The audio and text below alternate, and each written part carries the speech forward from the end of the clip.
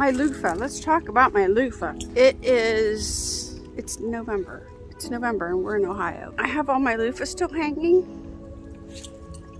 Last year, I took my loofah in the house and we hung it in the laundry room to dry. But this year, I thought, I'm gonna try it.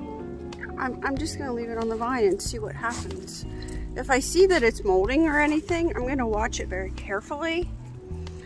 But if I see, because it's still green and soft, this one is starting to like dry up and crackle. I don't know if you can see that.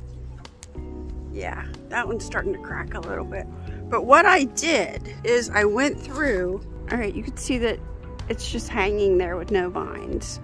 I removed all the vines. I pulled out the plants and I cut the vine. So it's just, I did that maybe 3 weeks ago. So we're gonna see what happens. Like I said, if it starts getting moldy, I'll bring it in the house. But I don't know what's gonna happen. This might be a new way to preserve my loofah. Last year, I made soap out of it. I got a melt and pour soap. Oh, this one hit the ground. We had one on the ground. But I'll just hang it over here.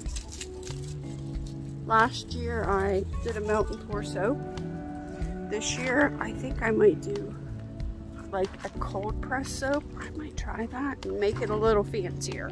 I'm leaving the loofah hang. I'll let you know if I bring it in. But there you go. I'll see you in my next video. Bye.